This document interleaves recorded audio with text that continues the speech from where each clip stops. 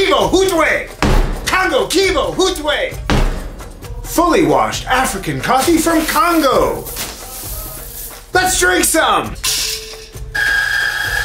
Yeah.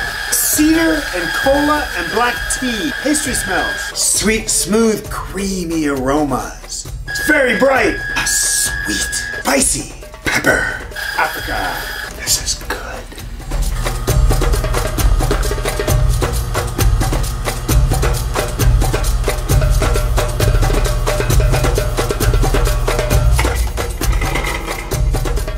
Coffee so bright, I gotta wear shades.